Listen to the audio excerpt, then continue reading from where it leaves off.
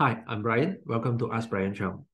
Today, we're going to discuss about customer deposit. For certain industry, customer may need to pay up a sum of money before any work or job done. Example, furniture shop, contractor, or renovation. Let's check out how SQL Accounting Software handle this type of situation. Let's say we have a new customer called Alice. So we go to customer, maintain customer, new, create customer called Alice, save it.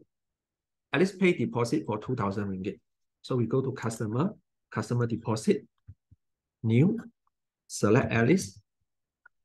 Alice pay 2,000 ringgit. Then you receive in the Maybank. She made the deposit by using FPX. So put in the FPX reference number, save it. There's nothing to knock off. So preview, you can print the receipt for this 2,000 ringgit. Later, you invoice Alice for 1,000 ringgit for the painting job. Go to sales, invoice, new, select customer as Alice, item code select painting. One time is 1,000 ringgit. Save it. Then you can print the invoice for Alice. But because of the deposit, Alice do not need to pay extra money. You need to deduct from the deposit. So what you need to do is you go back to customer payment, new, select Alice, and you can notice there is a deposit of 2,000 ringgit.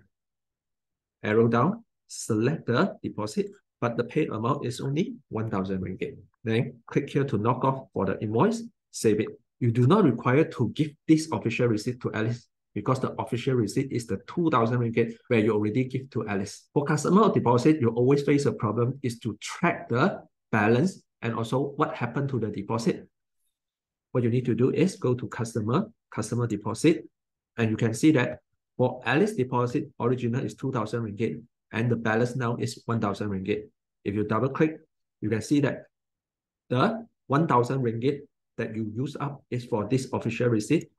Double click, then this official receipt is for which invoice, double click. So from deposit module, you can zoom all the way up to invoice. What if Alice requests for a refund? You just need to go to customer deposit, then double click on the deposit and click the plus sign over here and select refund. How much you want to refund? Example, 1,000 ringgit and the reference number. Okay, and the 1,000 ringgit will be refunded to her. So there's no more unapplied amount. There's no more balance. By using customer deposit module, you can use it as a customer payment to knock off invoice. You can do refund or even to do forfeit. And most important is to track the status and usage for the deposit amount. Thank you for watching. That's all for today. See you in the next video. Thank you.